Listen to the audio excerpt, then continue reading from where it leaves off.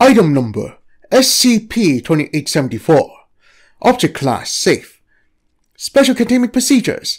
SCP-2874 is currently contained in Storage Unit 12, located at Site 11.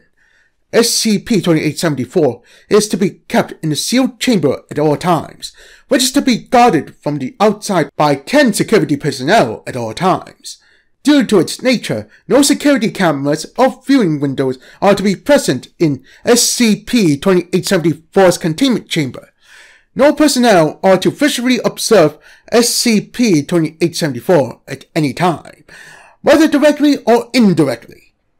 Periodically, SCP-2874's location in the containment chamber is to be confirmed through touch by a blindfolded member of 9 class personnel. In the event that a member of personnel becomes compromised by SCP-2874, they are to be euthanized immediately.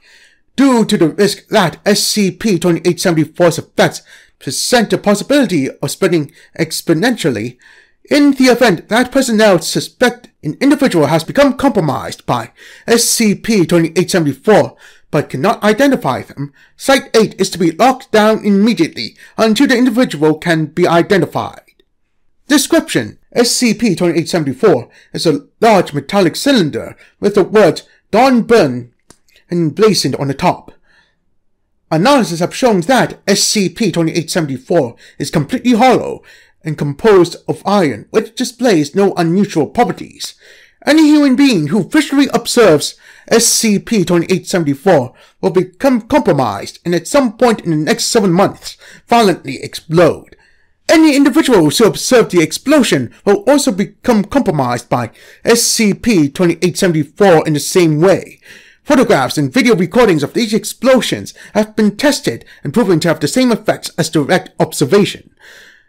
During the period before a compromised individual explodes, they will experience a number of symptoms that will intensify the closer they are to detonation: increased anxiety, paranoia, a desire to loiter in public areas, a sense of impending doom, severe depression, hallucinations of disembodied voices informing the victim that they are going to explode, hallucinations of numbers counting down 6 to victim exploding.